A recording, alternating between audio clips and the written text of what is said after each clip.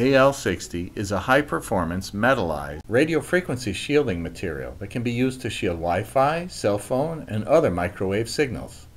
It is tough, lightweight, and non-permeable. It can be used to line or wrap small objects, or at 39 inches wide, it can be used like wallpaper to shield a wall or an entire room.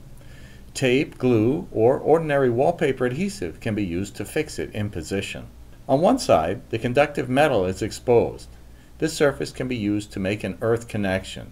The other side is laminated and is not conductive. To join pieces, to make a continuous, larger shield, the conductive sides must touch. Here's one technique for joining pieces. After cutting the pieces to the desired size, lay the first piece with the shiny conductive side up. Use a 2-inch wide, sturdy tape and attach it to the back of the edge to be joined. Half of the width of the tape will adhere to this piece. The other half is still exposed for contact with the next piece. Lay the next piece of AL60 on top of the first one, with the shiny metal sides facing each other. Line up the edge of the second piece with the edge of the exposed tape. Press the AL60 onto the tape.